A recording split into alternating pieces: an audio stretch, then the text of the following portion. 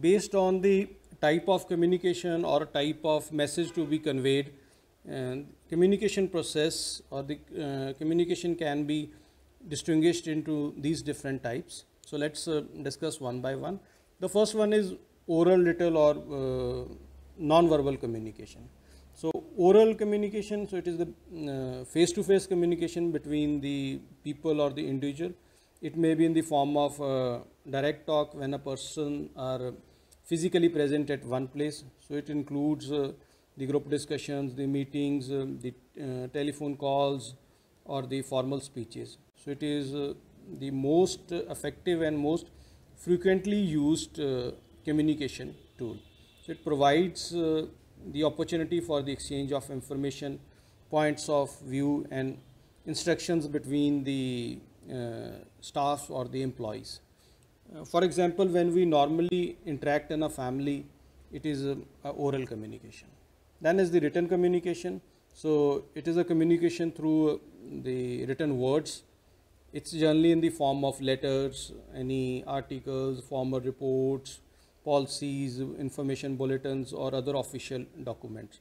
So it is more orderly, and it's a binding on the subordinates. By the written communication, it is possible to communicate with several persons at a single time. So we can say that written communication is also documented proof of any kind of information or communication that is to be conveyed. Then is non-verbal communication. So non-verbal communication is not expressed orally or in the form of writing. So it is conveyed through human or environmental elements. Non-verbal expressions we can say include like the facial expressions, the posture, the tone of your voice. If you are angry, it conveys that kind of message. Then your body movements. And our non-verbal messages can be in the form of anger, frustration, shyness, fear, and which are mostly used and the mostly used non-verbal communication or communication channels include the body language, we can say. Then at offices, also the manager should give due importance to these kind of non-verbal communications, as the behavior of the employees can be easily judged by keeping a watch on non-verbal communications. Next comes the formal and the informal communication. So as the name itself suggests, formal communication refers to the flow of information through the formally established channels or chain of command. So formal channels of communication are planned and established by a business organization, and the formal lines of communication most often follow the reporting to the certain kind of authority or the organization. Next is the informal communication. So informal communication refers to the communication among the people through informal contracts. Means they are not bound by any kind of formal authority. So it is also sometimes referred to as the grapevine. So it takes place without any kind of structure. So it is related to, we can say that informal communication is related to personal rather than positional matters. So it does not follow any formal channels as in the case of formal communication. Then is the downward and upward communication. So downward communication flows from individuals at higher levels of the hierarchy to the lower levels of the lower level employees in the organization. So it is a form of we can say superior to subordinate communication.